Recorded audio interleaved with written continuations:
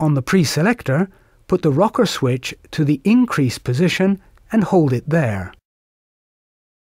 When the pre-selected display shows the necessary fuel load, release the pre-selected rocker switch.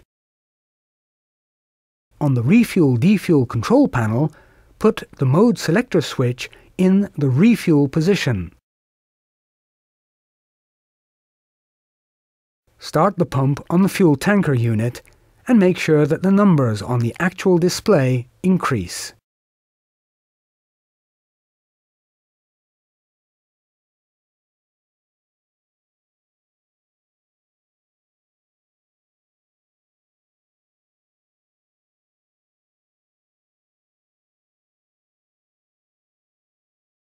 When the refuel operation is complete, make sure that the end light comes on.